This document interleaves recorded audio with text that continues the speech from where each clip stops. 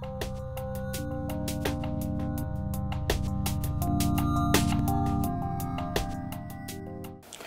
everyone, this is Brittany and you're watching the Living Beyond Asana vlog.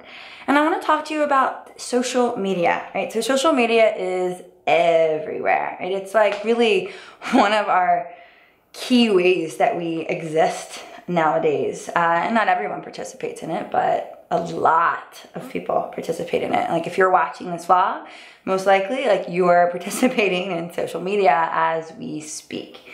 So like anything else, right, social media can be a kind of breeder of consciousness or negativity, right? And it's definitely a little bit of both, right? We've seen amazing examples of how social media has been used to create a lot of awareness, to create straight up movements, right? And it's really inspiring. But when we think about it on an individual basis, there's a lot of drama on social media that can really be really easy to get sucked into. And also it can be a huge time suck, right? Like I'm sure you've spent hours, can easily spend hours just like scrolling the page, kind of mindlessly just being like, right? And it's like, wake up, there's a world out there that has nothing to do with social media. However, if you're gonna use social media, I want to talk about ways that you could do so to foster consciousness and how you can approach it consciously. So I want you to consider three things, right? Number one is that everything that you put out on social media has an energy and a vibration, right? Like for real. Just like the words that you speak, right? The words that you write, there's an energy to that. So if you're like, I don't get it, right? Think about certain words. Right? Certain words, all words, have a charge. Some words are pretty like a neutral charge, like the word is. Probably doesn't make you feel any way when I say the word is. You're like, okay. What about the word Christmas? Okay. Does that make you feel a certain way, even if you celebrate it or not? Right? What about the words 9/11? Okay. Do those words make you feel something? What about the word fuck? Does that word make you feel something? What about the word celebration? Okay. So words have an energy because we've put an energy to them, right? Like before 9/11 happened, there wasn't a charge to that word, to that date, and now there is, okay?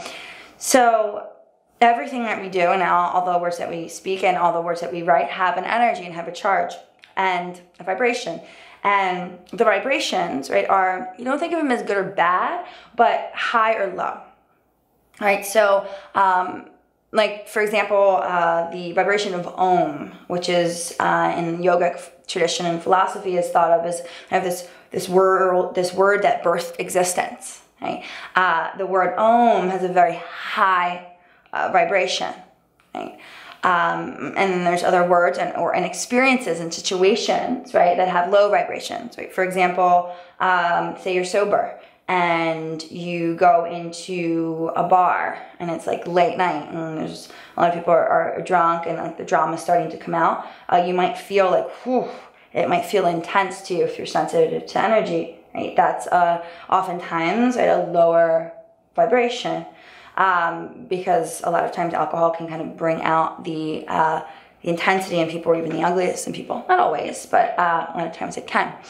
So that's vibration, right? A vibration, we're all vibrating at kind of different levels. And, you know, it's the same way, like if you're around someone and they're in a shitty mood and you're around them and like after a couple of minutes you're like, whoa, either I have to get away from them or, ooh, now I feel kind of like I'm in a crappy mood too, right? That's energy, that's vibration. And the more we practice yoga, the more that it's easier to kind of feel that energy and no longer be shut down to it, which is kind of a blessing and a curse because all of a sudden you're much more sensitized to what is going on in the world around you, which really is a good thing.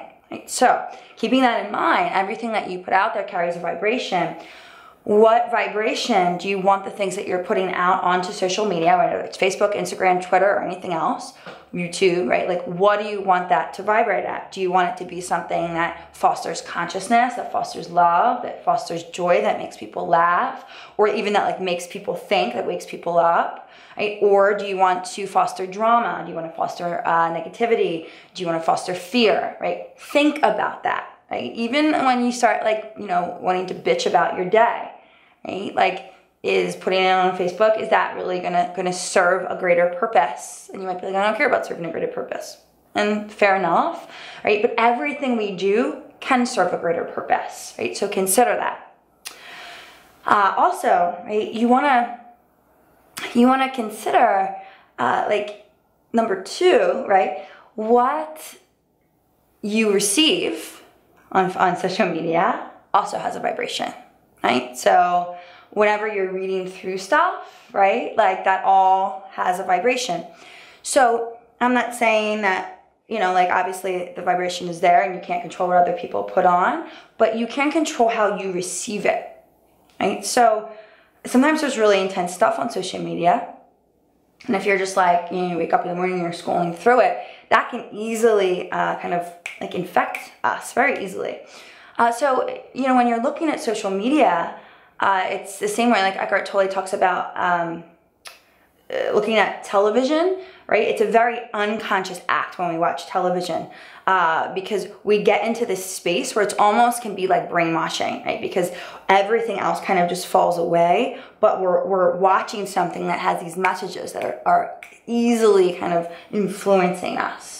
Right? And the same thing can really happen with social media. There's almost this thing where it's like we go numb and we just scroll, right? And we're just watching things over and over. And then the next thing you know, like 2 hours has passed. Right? So when you approach looking at social media or, you know, interacting with it, can you approach it consciously? And the answer is yes, you can. Right? Can you be mindful of how much time you're spending on it and how you're spending that time, right?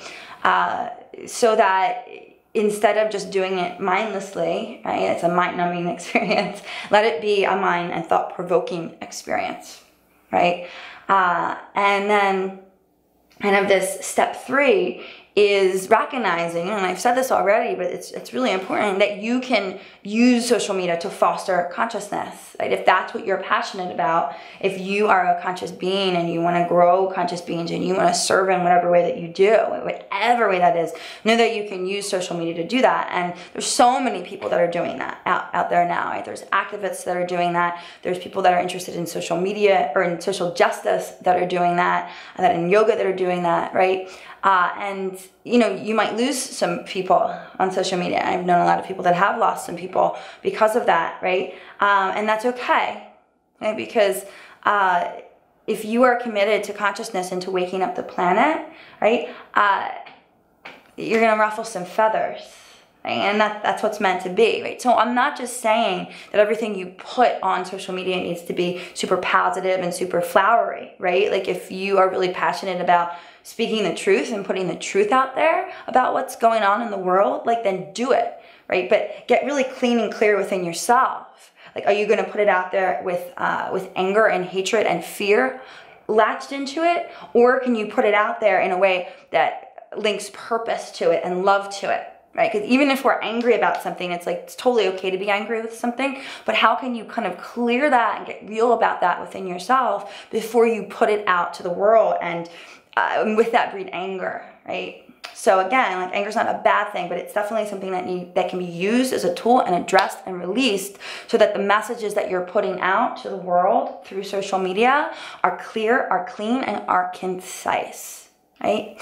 So I'd love to hear your thoughts on this. I'd love to hear how you use social media or how you want to use social media, right? Like how you want to use it to wake up yourself, the planet, right? To create change in this world.